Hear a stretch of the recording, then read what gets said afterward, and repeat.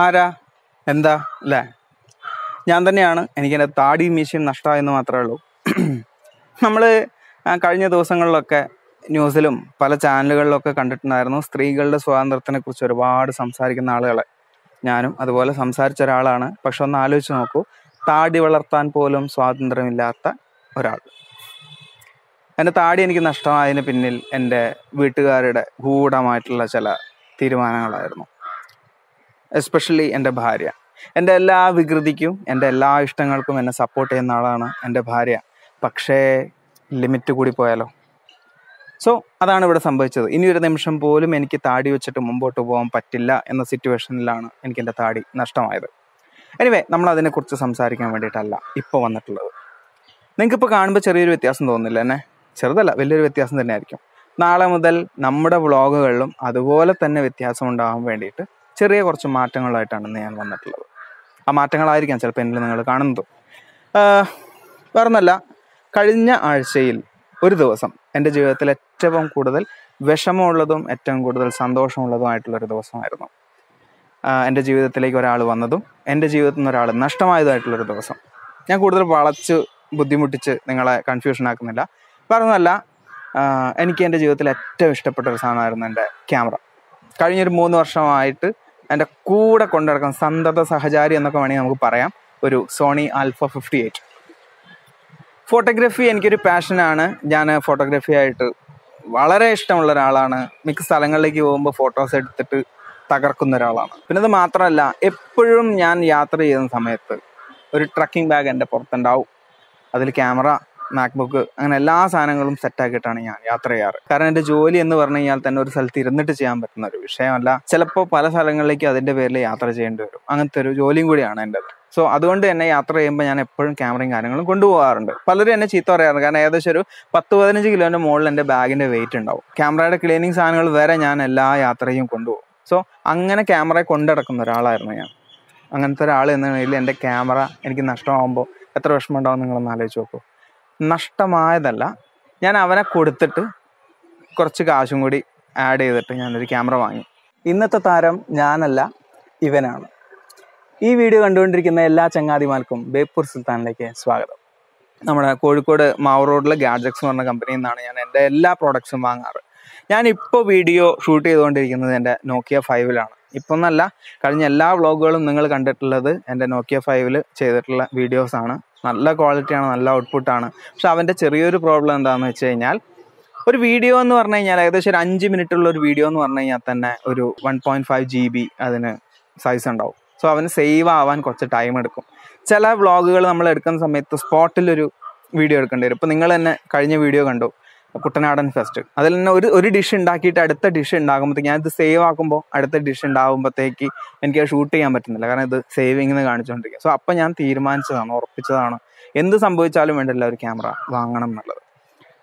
Alpha 58 എന്ന് പറഞ്ഞു കഴിഞ്ഞാൽ നമുക്ക് ഫോട്ടോഗ്രാഫിക്ക് മാത്രം ഉപയോഗിക്കാൻ പറ്റുന്ന ഒരു ക്യാമറയാണ്. പക്ഷേ നമുക്ക് ചെറിയ രീതിയിൽ വീഡിയോസ് എടുക്കാം എന്നുള്ളതല്ലാതെ നമുക്ക് വ്ളോഗിങ്ങിനൊന്നും പറ്റുന്ന ഒരു ക്യാമറ അല്ല.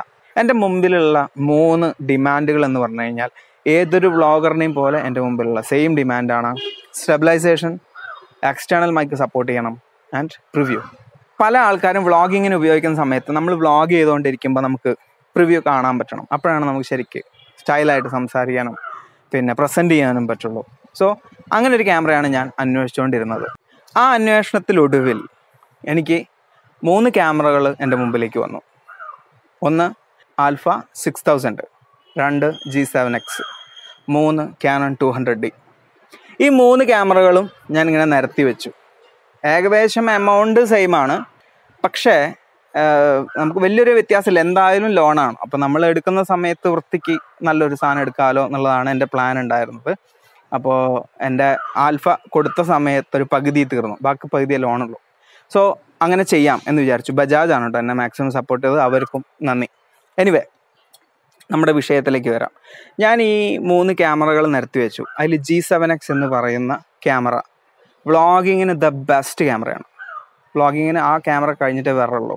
മിക്ക വ്ളോഗേഴ്സിൻ്റെ റിവ്യൂസ് എടുത്തു നോക്കിക്കഴിഞ്ഞാൽ നിങ്ങൾക്ക് മനസ്സിലാവും സത്യമാണ് ഞാൻ പറഞ്ഞത് എന്നുള്ളത്. പക്ഷേ അതിനുള്ളൊരു പ്രോബ്ലം എന്താണെന്ന് വെച്ച് കഴിഞ്ഞാൽ എക്സ്റ്റേണൽ മൈക്ക് സപ്പോർട്ട് ചെയ്യില്ല. അതിന് നമ്മളൊരു കണക്ടർ വെച്ച് സപ്പോർട്ട് ചെയ്യണം. അതുപോലെ തന്നെ ബാറ്ററി ബാക്കപ്പ് വളരെ കുറവാണ്. നമുക്ക് വലിയ രീതിയിൽ ബാറ്ററി ബാക്കപ്പ് ഇല്ലാത്തൊരു വ്ളോഗിങ് ക്യാമറയാണ് G7X എന്ന് പറയുന്നത്. പിന്നെ ഫോട്ടോഗ്രാഫിക്ക് പ്രിഫറബിൾ അല്ല. സോ ഞാനതങ്ങ് മാറ്റി വെച്ചു. പിന്നെ 2 എൻ്റെ മുമ്പിലുള്ളത്. ഒന്ന് ആൽഫ 6000, പിന്നൊന്ന് CANON200D. സോ ആൽഫ എടുത്തു. വളരെ വെയിറ്റ് കുറഞ്ഞിട്ടുള്ളൊരു ക്യാമറയാണ്. നമുക്ക് എപ്പോൾ വേണമെങ്കിലും ഏത് രാത്രി വേണമെങ്കിലും അത് എടുത്തിട്ട് എങ്ങോട്ട് വേണമെങ്കിലും പോവാം. നല്ല ക്യാമറയാണ്, ബാറ്ററി ബാക്കപ്പ് ഉണ്ട്. പക്ഷേ അവൻ്റെ ഒരു ഇഷ്യൂ എന്ന് പറഞ്ഞു കഴിഞ്ഞാൽ, ഇഷ്യൂ അല്ല, അത് ചിലപ്പോൾ ചില ആളുകൾക്ക് പോസിറ്റീവായിട്ടായിരിക്കാം, അത് മിറർലെസ് ക്യാമറയാണ്. മിറർലെസ് ക്യാമറ എന്ന് പറഞ്ഞു കഴിഞ്ഞാൽ പുതിയ ടെക്നോളജിയാണ്. നമ്മുടെ സാധാരണ ക്യാമറ പോലത്തെ ഒരു ക്യാമറയല്ല, വെയിറ്റും വളരെ കുറവായിരിക്കും, കംപ്ലീറ്റ്ലി ഇലക്ട്രോണിക് ആണ്. പക്ഷെ അതിനൊരു പ്രോബ്ലം എന്താണെന്ന് വെച്ച് കഴിഞ്ഞാൽ, ഇതിനെ കുട്ടീനെ കൊണ്ടെടുക്കുന്ന ആര് കൊണ്ടെടുക്കണം എന്നാണ് പറയുക. കാരണം ഞാൻ റെഫ്യൂസ് ചെയ്യുന്ന ഒരാളാണ്. ക്യാമറ ആയാലും എന്തായാലും റെഫ്യൂസാണ് എൻ്റെത്. സോ ആ ടൈപ്പുള്ള ആളുകൾക്ക് പറ്റിയൊരു ക്യാമറയല്ല മിറർലെസ്. കാരണം ചെറിയൊരു കംപ്ലൈൻറ്റ് വന്നാൽ മതി, മൊത്തത്തിൽ അബദ്ധമാവും. നമ്മുടെ ഈ ക്യാമറ എന്ന് പറഞ്ഞു കഴിഞ്ഞാൽ നമുക്ക് ഏത് കാട്ടിലേക്ക് ഏത് രീതിയിലും വേണമെങ്കിലും കൊണ്ടുപോകാം. കംപ്ലൈൻറ്റ്സ് ഒന്നും അധികം വരാറില്ല. ഇതെൻ്റെ മാത്രം അഭിപ്രായമല്ല, ഞാൻ ഇത് വാങ്ങിയ ഷോപ്പിൻ്റെയും കൂടി അഭിപ്രായമാണ്. അവിടുത്തെ ആൾക്കാർ, ഞാൻ ഇനിയിപ്പോൾ അവരെയും കൂടി കുറിച്ച് പറയാം. കാരണം എന്താ വെച്ച് കഴിഞ്ഞാൽ, ഞാൻ എൻ്റെ മിക്ക പ്രോഡക്ട്സും വാങ്ങിയിട്ടുള്ളത് കോഴിക്കോട് ഗാഡ്ജറ്റ്സ് എന്നാണ്. പഴയ ഗാലക്സിയാണ് ഇപ്പോഴത്തെ ഗാഡ്ജറ്റ്സ്, നമ്മുടെ ചെമ്മണ്ണൂരിൻ്റെ ബാക്കിൽ. അവിടുത്തെ പിള്ളേർ എന്ന് പറഞ്ഞു കഴിഞ്ഞാൽ നമുക്ക് മാക്സിമം സപ്പോർട്ട് ചെയ്യുന്ന പിള്ളേരാണ് കേട്ടോ. കാരണം വേറൊരു സ്ഥലത്ത് നമ്മൾ ചെന്ന് കഴിഞ്ഞാൽ അടിച്ചേൽപ്പിക്കും, ഇന്ന പ്രോഡക്റ്റ് വാങ്ങും, ഇന്ന പ്രോഡക്റ്റ് വാങ്ങും. പക്ഷേ എനിക്ക് ഭയങ്കര സാറ്റിസ്ഫാക്ഷനാണ് അവരുടെ അടുത്ത് പോയി കഴിഞ്ഞാൽ. നമ്മുടെ അടുത്ത് നമ്മുടെ ആവശ്യങ്ങൾ പറഞ്ഞു കഴിഞ്ഞാൽ അവർ നിരത്തി വെച്ച് തരും. ഇന്നതാണ് സാറിന് ഇന്നത് പറ്റും എന്ന് പറഞ്ഞിട്ട്. സോ ഇപ്പം ഞാൻ ഈ പറഞ്ഞത് നിങ്ങളൊന്ന് പോയാൽ നിങ്ങൾക്ക് മനസ്സിലാവും. കാരണം എന്ന് വെച്ച് കഴിഞ്ഞാൽ, നമ്മൾ പ്രത്യേകിച്ച് ഇലക്ട്രോണിക്കിനെ കുറിച്ചും അല്ലെങ്കിൽ ക്യാമറയെ കുറിച്ചും ഫോണുകളെ കുറിച്ചും തീരെ നോളജ് ഇല്ലാത്ത ആളുകളായിരിക്കും. നമ്മളെ പറ്റിക്കാനുള്ളവർക്ക് എളുപ്പമാണ്. പക്ഷേ ഇവിടെ ചെന്ന് കഴിഞ്ഞ് കഴിഞ്ഞാൽ നമുക്കൊന്നും അറിയില്ല എന്നുണ്ടെങ്കിൽ അവർ നമ്മളെ പറഞ്ഞ് മനസ്സിലാക്കിയിട്ട് നമുക്ക് നല്ലൊരു പ്രോഡക്റ്റ് എടുത്ത് തരും. ഞാൻ ഈ കഴിഞ്ഞ 3 വർഷമായിട്ട് അവരുടെ സ്ഥിരം കസ്റ്റമറാണ്. ഞാൻ അത്രയും സാറ്റിസ്ഫൈഡ് ആണ് അവരുടെ അടുത്ത്. ആർക്കെങ്കിലും ഒരാൾക്ക് ഗുണമാവുകയാണെങ്കിൽ ആവട്ടെ എന്ന് വിചാരിച്ചിട്ടാണ് ഞാൻ എത്രയും പറഞ്ഞത്. ഇത് നമ്മുടെ സബ്ജക്റ്റിലേക്ക് തന്നെ ഞാൻ ഈ ഒരു പ്രോബ്ലം കൊണ്ട് മാത്രമാണ് ഞാൻ ആൽഫ എടുത്ത് മാറ്റിയത്. ആൽഫയുടെ പ്രധാന പ്രോബ്ലം ഞാൻ നേരത്തെ പറഞ്ഞു, നമുക്ക് ഫ്ലിപ്പ് ചെയ്തിട്ട് ഫ്രണ്ടിലേക്ക് പ്രിവ്യൂ കാണിക്കാൻ പറ്റില്ല. സോ എൻ്റെ എല്ലാ ആവശ്യങ്ങളും ഒത്തിണങ്ങിയ ഒരൊറ്റ ക്യാമറ എനിക്ക് അവിടെ കിട്ടിയിട്ടുള്ളൂ. അതൊന്ന് CANON200D ആണ്. ഇതാണ് 200D. ഞാനൊരു ടെക് വീഡിയോ ചെയ്യാൻ വേണ്ടിയിട്ടല്ല ഇന്ന് അവിടെ വന്നിട്ടുള്ളത്. ഇവനെക്കുറിച്ചുള്ള എൻ്റെ കുറച്ച് അഭിപ്രായങ്ങൾ പറയാൻ വേണ്ടിയിട്ടാണ്. നിങ്ങൾക്കത് മനസ്സിലാവുന്നുണ്ടോ ഇല്ലയോ, അല്ലെങ്കിൽ ബോറാണോ ഇല്ലയോ എന്നുള്ളത് നിങ്ങൾ കമൻറ്റ് ചെയ്യുക. ഈ പരിപാടി ഇന്നത്തോടുകൂടി ഞാൻ നിർത്താം. ടെക് വീഡിയോ എന്ന് അതിനെ വിളിക്കരുത് കേട്ടോ. കാരണം മാന്യമായിട്ട് അടിപൊളിയായിട്ട് ടെക് വീഡിയോ ചെയ്യുന്ന ലക്ഷക്കണക്കിന് സബ്സ്ക്രൈബേഴ്സ് ഉള്ള ആളുകളുണ്ട്. ഇത് വേറൊരു സാധനം, നമുക്ക് വേറെ എന്തെങ്കിലും പേരിട്ട് വിളിക്കാം. ഇത് സിമ്പിളായിട്ട് അധികം ടെക് വേർഡ്സും കാര്യങ്ങളും ഉപയോഗിക്കാതെ സാധാരണക്കാരന് മനസ്സിലാവുന്ന രീതിയിലുള്ള ചില കാര്യങ്ങളാണ് ഞാൻ നിങ്ങൾക്ക് പറഞ്ഞു തരാൻ ഉദ്ദേശിക്കുന്നത്. ഇവൻ്റെ ഏറ്റവും വലിയൊരു ഗുണം എന്താണെന്ന് വെച്ച് കഴിഞ്ഞാൽ, കണ്ടോ, കയ്യിൻ്റെ ഉള്ളിൽ ഒതുങ്ങും. നമ്മളൊരു വ്ളോഗ് ചെയ്യാനാണ് ഈ ഒരു ക്യാമറ എടുക്കുന്നതെങ്കിൽ പെർഫെക്റ്റ് ആണ്, ഒന്നും നോക്കണ്ട, സുഖമായിട്ട് നമുക്ക് വ്ളോഗ് ചെയ്യാം. ഒരു ട്രൈപോഡ് ഉണ്ടെങ്കിൽ, ഒരു ഗൊറില്ല ട്രൈപോഡ് ഉണ്ടെങ്കിൽ അതും നമുക്കിപ്പോൾ ഓൺലൈനിൽ നിന്ന് വാങ്ങാൻ പറ്റും. 600 രൂപ അങ്ങനെ എന്തോ ഉള്ളൂ. സോ അത് വാങ്ങിക്കഴിഞ്ഞ് കഴിഞ്ഞാൽ നമുക്ക് സുഖമായിട്ട് വ്ളോഗ് ചെയ്യാം. ഇപ്പം ഞാൻ നേരത്തെ പറഞ്ഞ പോലെ തന്നെ ഇതിന് ഫ്ലിപ്പിൻ്റെ കാര്യം ഞാൻ പറഞ്ഞല്ലേ, LCD എടുക്കുക. അപ്പോൾ ഇതാണ് അവൻ്റെ, കണ്ടോ ഇത് ടച്ച് ചെയ്ത് കഴിഞ്ഞാൽ അത് ഫോക്കസ് ആവും. വളരെ നല്ലൊരു ഓപ്ഷൻ അല്ലേ. ഇനി എക്സ്റ്റേണൽ മൈക്ക് പറഞ്ഞു കഴിഞ്ഞാൽ അതിനുള്ള സ്ലോട്ട് നമുക്ക് ഇവിടെ ഉണ്ട്. നമുക്ക് എക്സ്റ്റേണൽ മൈക്ക് സപ്പോർട്ടിങ് ആണ്. എക്സ്റ്റേണൽ മൈക്ക് വെച്ചിട്ട് നമുക്ക് വലിയ കുഴപ്പമില്ലാത്ത രീതിയിൽ നമുക്ക് സംസാരിക്കാം. ഇനി സ്റ്റെബിലൈസേഷൻ ആണെന്നുണ്ടെങ്കിൽ ഇവൻ സ്റ്റെബിലൈസ്ഡ് ക്യാമറ അല്ല, പക്ഷേ ലെൻസ് സ്റ്റെബിലൈസേഷനുള്ള ലെൻസാണ്. സോ ഞാൻ ഉദ്ദേശിച്ച 3 കാര്യങ്ങളും എനിക്ക് ഈ ഒരു ക്യാമറയിൽ പെർഫെക്റ്റ് ആയിട്ട് കിട്ടുന്നുണ്ട്.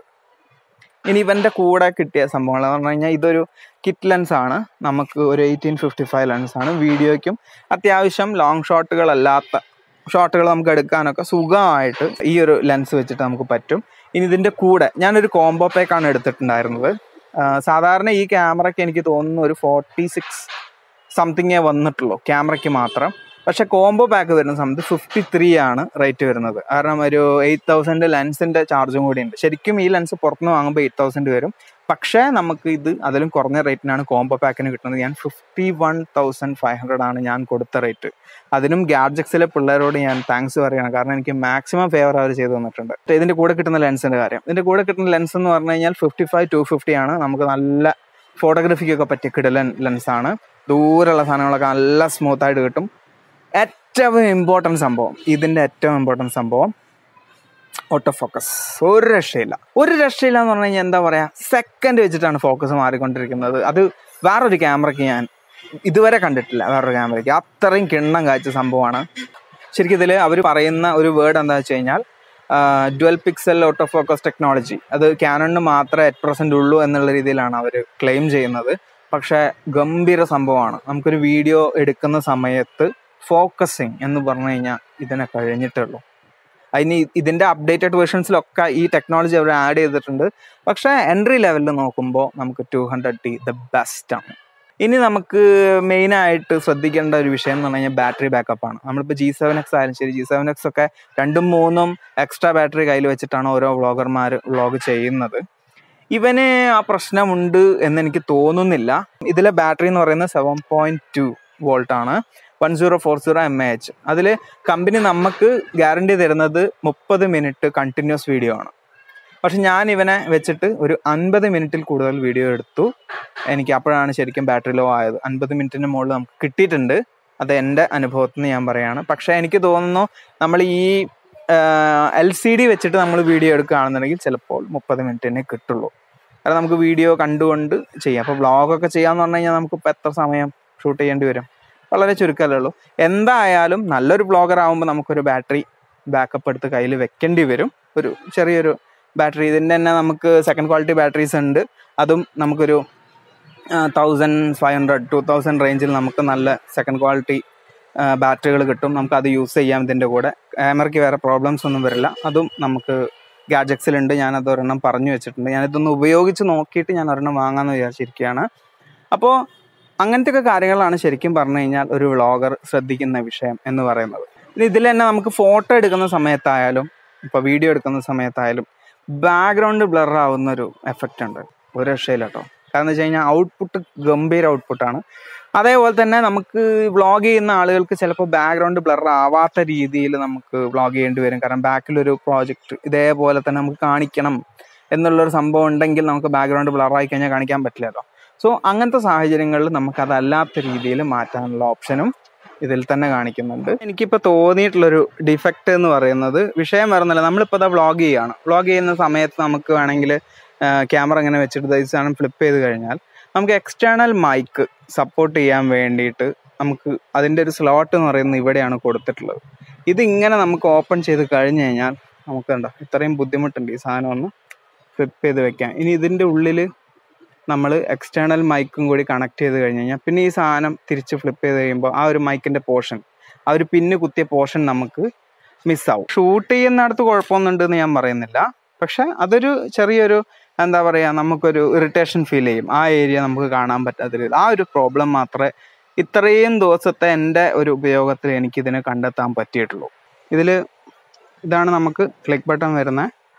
പിന്നെ ഇവിടെ ഒരു മെറ്റൽ റിങ് ഉണ്ട്. ഇത് നമ്മൾ ISO അഡ്ജസ്റ്റ് ചെയ്യാനും ഷട്ടർ സ്പീഡ് അഡ്ജസ്റ്റ് ചെയ്യാനും അപ്പറേച്ചർ അഡ്ജസ്റ്റ് ചെയ്യാനും അതൊക്കെ നമുക്ക് ഈ LCDയിൽ സെലക്ട് ചെയ്യാം. എന്നിട്ട് നമുക്ക് ഇത് സ്ക്രോൾ ചെയ്യുന്നതിനനുസരിച്ചിട്ടാണ് നമ്മുടെ അപ്പറേച്ചറും ഷട്ടർ സ്പീഡും പിന്നെ ISO ഒക്കെ അഡ്ജസ്റ്റ് ആവുന്നത്. ഇപ്പോൾ സിനിമയിലൊക്കെ നമ്മൾ കണ്ടിട്ടില്ലേ, ക്യാമറമാൻ വീഡിയോ എടുക്കുന്ന സമയത്ത് ഇപ്പുറ സൈഡിൽ ഇരുന്നിട്ട് ഡയറക്ടർ നമുക്ക് മോണിറ്റർ ചെയ്യും എന്തൊക്കെയാണ് ഷോട്ട് കറക്റ്റാണോ കാര്യങ്ങളൊക്കെ. അതുപോലെ തന്നെ നമുക്ക് ഇതിലും ചെയ്യാൻ പറ്റും. വൈഫൈ കണക്ട് ചെയ്ത് കഴിഞ്ഞ് കഴിഞ്ഞാൽ വേറൊരു ക്യാമറാമാൻ ഇപ്പോൾ ഷോർട്ട് ഫിലിം ആയാൽ പോലും നമുക്ക് വേറൊരു ക്യാമറാമാൻ അപ്പുറത്തിരുന്ന് ഷൂട്ട് ചെയ്യുകയാണെന്നുണ്ടെങ്കിൽ നമുക്ക് നമ്മുടെ സെൽഫോണിലോ അല്ലെങ്കിൽ ഐപാഡിലോ അല്ലെങ്കിൽ മാക്ബുക്കിലോ സാധാരണ ലാപ്ടോപ്പിലോ ഏതിൽ വേണമെങ്കിലും നമുക്ക് മോണിറ്റർ ചെയ്യാം. മോണിറ്റർ ചെയ്തതിന് ശേഷം നമുക്ക് ക്ലിയർ ആയിട്ട് ശരിക്കും ഒരു സിനിമ ചെയ്യുന്നത് പോലെ തന്നെ നമുക്ക് വീഡിയോ ചെയ്യാൻ പറ്റുന്ന ഒരു ക്യാമറയാണത്.